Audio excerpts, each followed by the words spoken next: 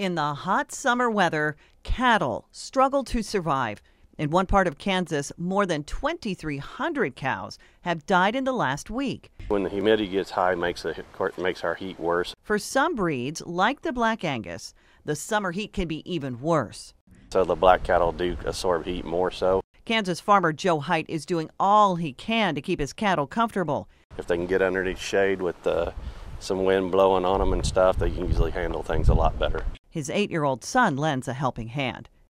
We get some soap and water from the garden hose and we wash them. Each lost cow costs the farmer around $2,500. Anytime you have death loss, it's going to cost you money.